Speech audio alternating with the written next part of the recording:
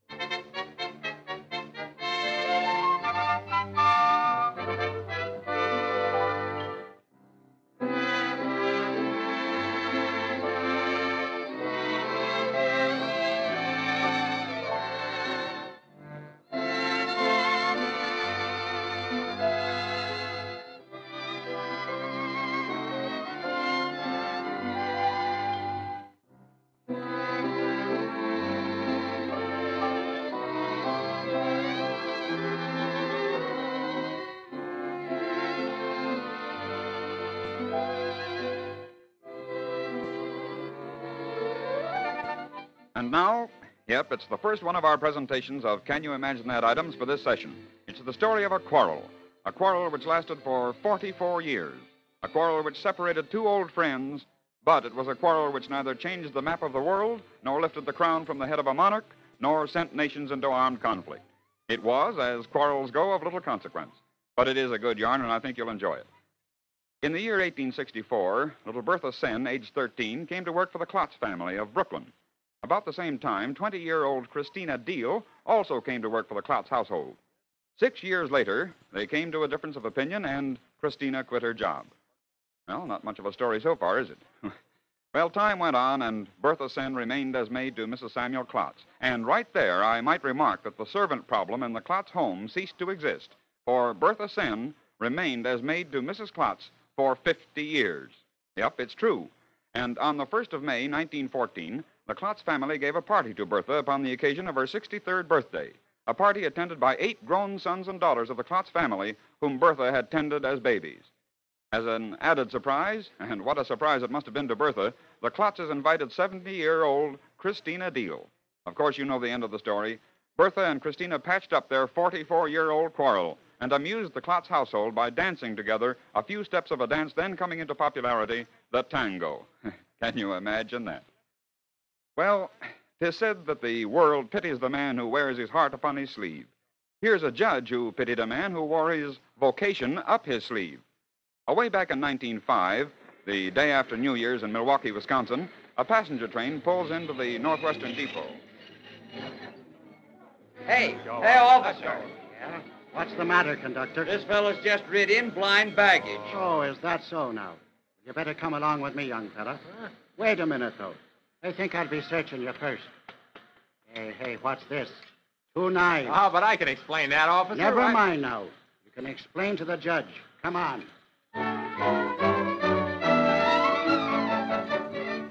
Escorting his self-assured prisoner to the courthouse, Officer McGinnis enters the courtroom of Judge Nealon and planks down 2 wicked-looking daggers, one about 12 inches and the other about 20 inches long. There you are, Your Honor. I found these 2 knives on the person of the prisoner here, I did.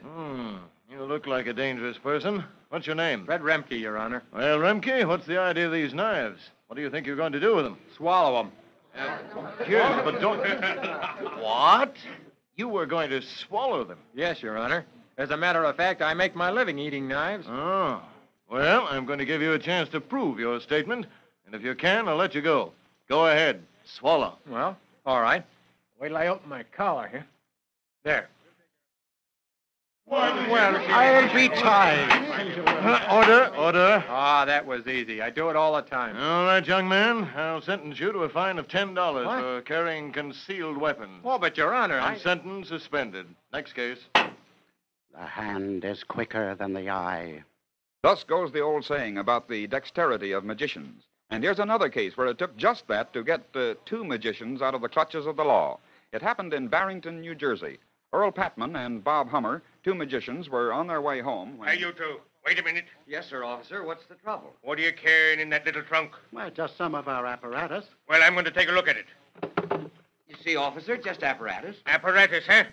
I guess this revolver is just apparatus, huh? You guys come along with me. Oh, now, wait a minute, officer. Say, you can't run us in like this. Oh, can't I? Well, that's just exactly what I'm going to do. Come Oh, on. now, wait a minute. And protesting against the injustice, the two modern magis were led off before the local squire. Once there... You two fellas got a reason for carrying around dangerous weapons? Look, Your Honor, we use it in a trick. That's right, Squire. I put a bullet in the gun, and Mr. Hummer here catches it in his teeth when I fire the gun. I'm not in the mood to be kidded, you fellas.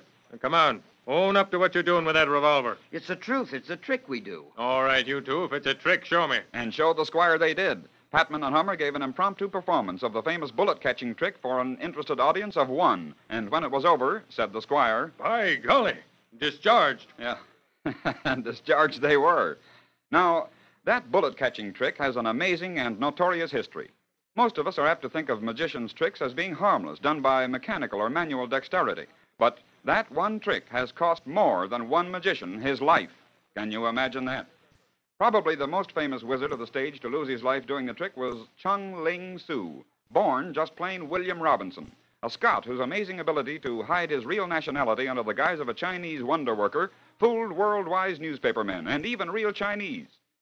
One of Chung Ling Soo's most thrilling tricks was the bullet-catching feat. A real rifle was...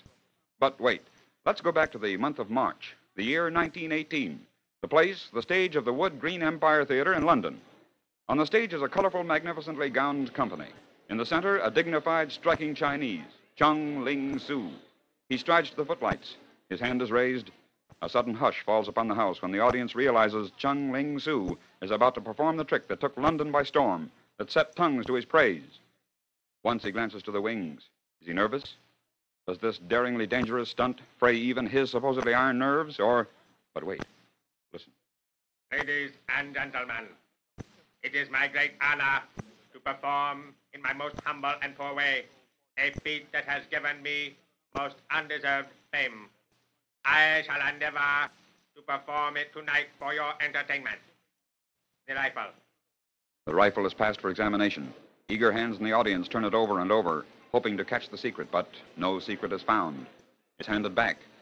Once again, Chung Ling Soo speaks. And for bullets to be marked by any members of this august and honorable audience.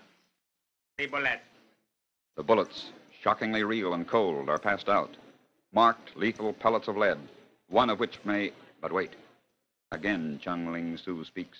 So, the bullets which you have so kindly marked are loaded into the rifle.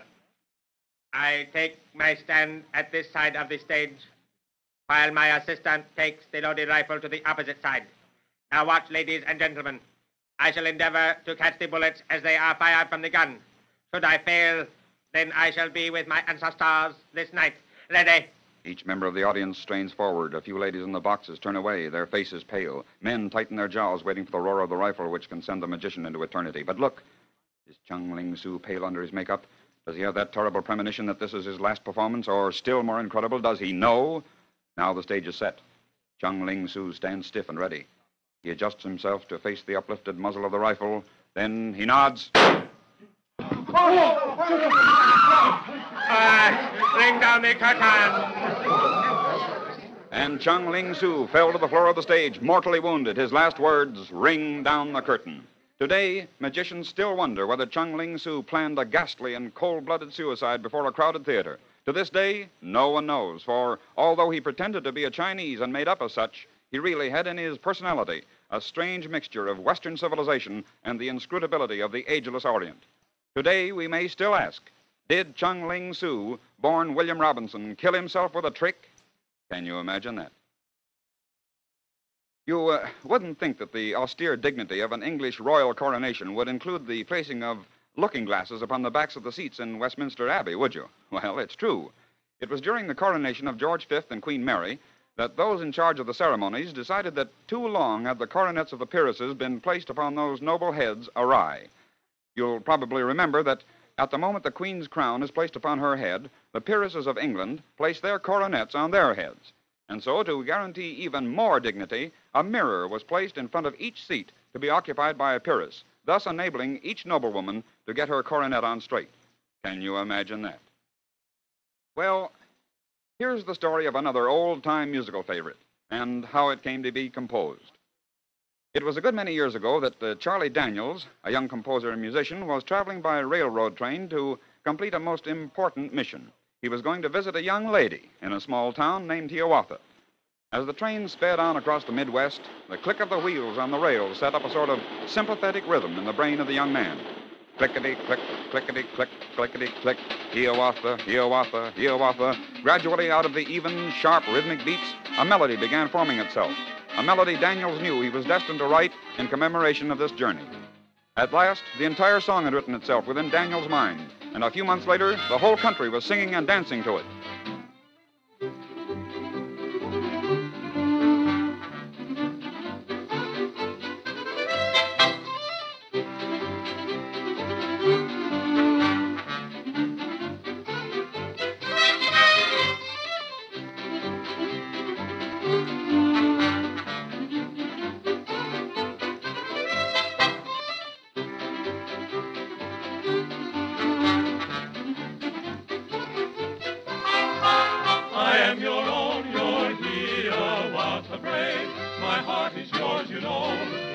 I love you so. Oh, Minnehaha, gentle maid, decide and say you'll be my Indian bride. I am your own, your Hiawatha brave. My heart is yours, you know. Dear one, I love you so. Oh, Minnehaha, gentle maid, decide and say you'll be my Indian bride. Daniels, later known professionally as Neil Moray, discovered that people just weren't interested then in a song about a town of Hiawatha, so he changed the lyrics to those you've just heard. But it was from the click of the train wheels on the sections of track that Charlie Daniels procured his rhythm. Can you imagine that? And that, friends, brings us to the close of another session of this series, but we'll be back with you again soon on this same station. And until then, this is Lindsay McHarry saying goodbye now.